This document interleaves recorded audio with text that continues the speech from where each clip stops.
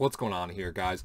Paul from #Sports. So, coming to you from the basement studios here in Lockport, New York. Mario's got the week off. So, I wanted to touch base, and we had done a live stream talking about the outlook of the 2020 Bills, but something had come up that I didn't get a chance to talk about on the live stream. I didn't get a chance to talk about it with the Hall of Fame members. By the way, if you want to become a Hall of Fame member or another level membership with hashtag, go ahead and hit that join button next to our name, and 50% of the proceeds go to benefit the Punt Foundation. There was something that I wanted to talk about, and it has to do with the future of the Bills, and it's something some of you might not really want to talk about.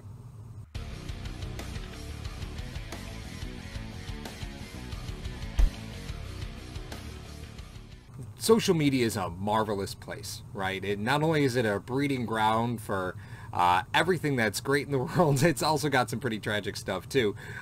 And one of the major components of trying to cover the Bills is trying to pay attention to all their social media, which is something I will admit, Mario and I have 6 kids between the two of us.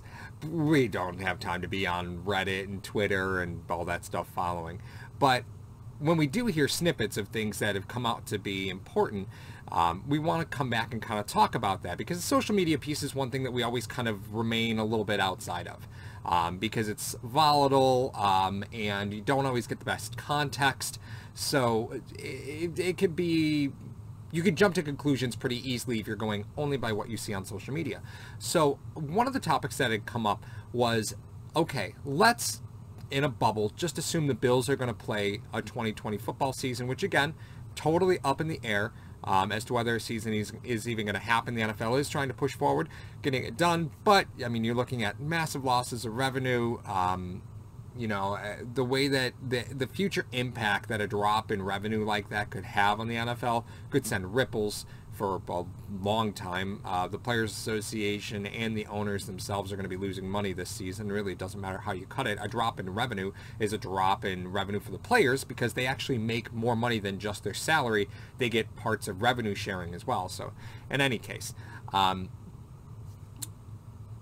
there was something that had come up that I thought was a really cool conversation. And Micah Hyde had mentioned, listen, if I have to go into quarantine, and I'm kind of paraphrasing, but from what I had picked up, and again, I'll try to make sure if I'm off base here that I go and correct it in post-production, but what he basically said was, if I feel like the only way to play a football season is to go into quarantine and not see my family, then that's not something I'm really comfortable doing.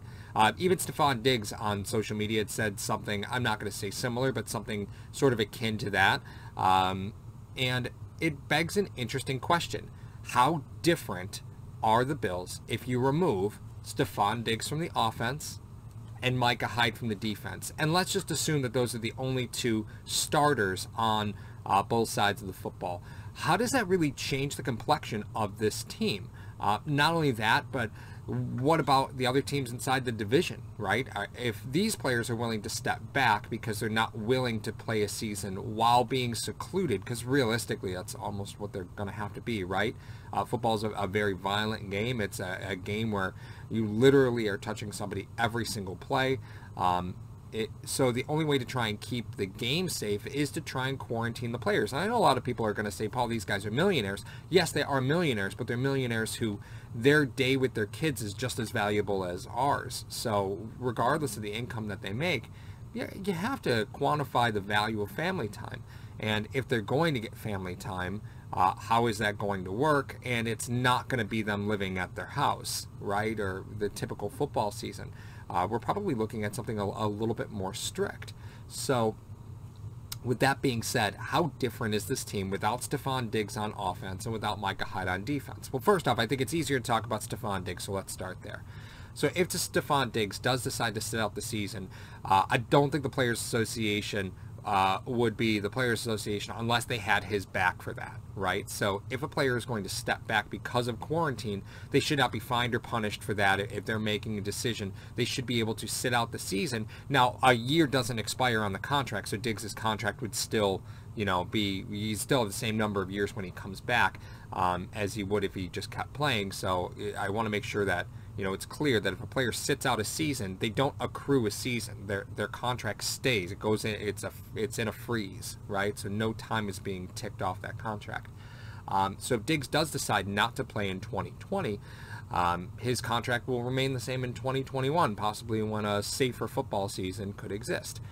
So how does that change the complexion of the offense? Well, I think we're all really excited about Stephon Diggs. You have a viable deep threat on every single play. Stephon Diggs was one of the leaders in the NFL in deep passes. We talked about that a little bit on the Hall of Fame call, I believe. No. Did we talk about that? Oh, I talked about that on the Rockpile Report podcast, which you guys can go and download now on Podbean. So Stephon Diggs was one of the leaders in the league in targets downfield, right? He averaged like an absurd 17.8 yards per reception, some absurd number, right? He is a very viable deep threat, though he doesn't always fit the mold of what you consider a deep threat. And kind of last year was an aberration if you look at the rest of his stats as far as being a consistent deep threat. But with that being said, how much does that change the offense? Well, it's a nearly incumbent offense. I'm actually more excited about Zach Moss than I am about Stephon Diggs, although I think Diggs gives you additional targets that make it harder to... having Diggs on the field makes your other weapons that much more dangerous, right? So that I'm really excited about. But if he decides to sit out the 2020 season, then I understand that decision, and I don't think it really ultimately makes me revisit where I think this offense is, although he's an incredibly explosive weapon.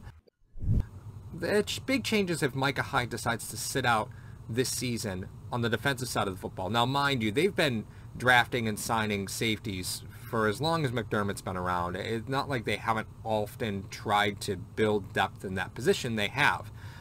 So, like the drafting of Jaquan Johnson, just as an example, right, being the most recent example.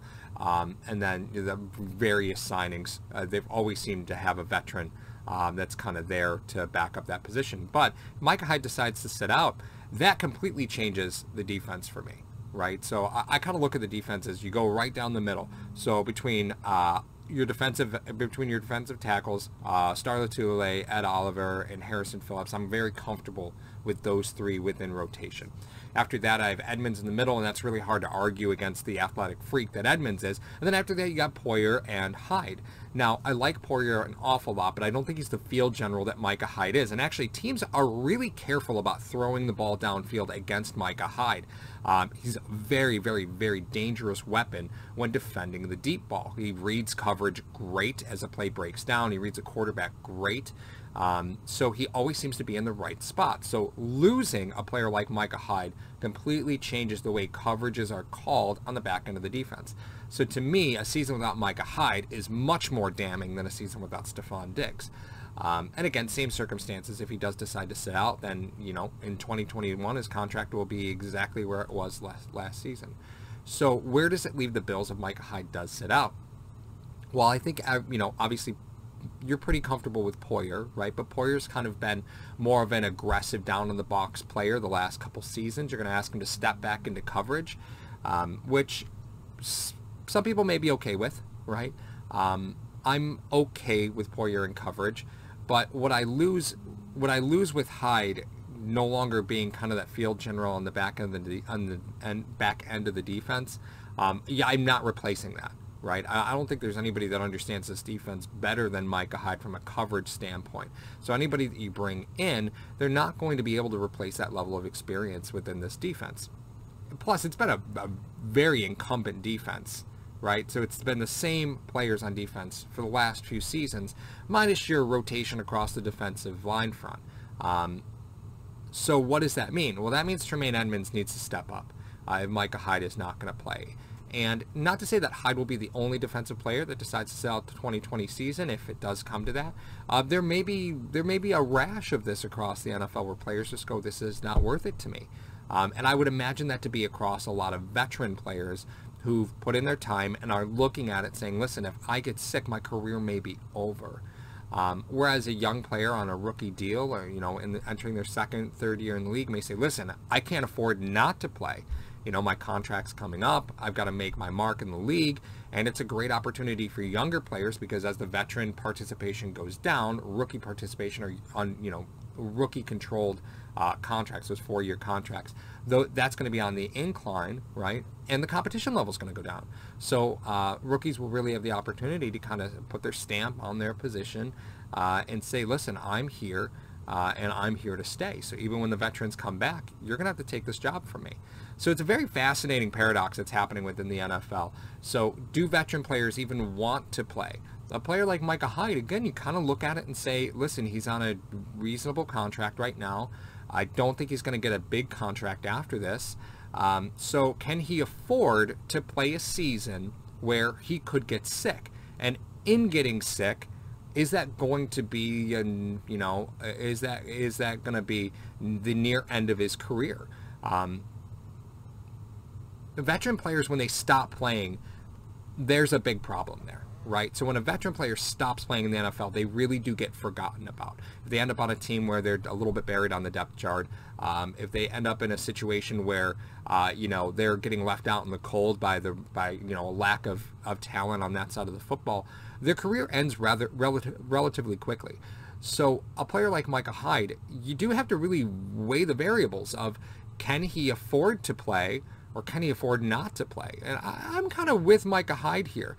If he decides that this season is simply too dangerous for him to play, I completely understand him not playing. And I know that, as fans, we're going to say, listen, you're getting paid millions of dollars, that, you need to be there for your team. You're a leader on that team. All the case in point, absolutely. But his career could be in jeopardy if he sits out because, again, you get forgotten about in the NFL. So if Hyde sits out, that's dangerous. But is it more dangerous than playing and getting sick and being ineffective if he is able to return? I don't know. That's a tough question to answer. So kind of to summarize, Stephon Diggs, just as an example, if he says that, the season isn't really for him, I'm not really freaking out about that. Although he's a very dynamic weapon, I'm not super concerned.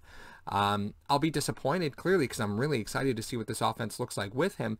But if we're going to compare apples to apples, there's no comparison here to me. If Micah Hyde decides to sit out 2020, there's a major gap in the back end of that secondary, and it cannot be filled by just anybody.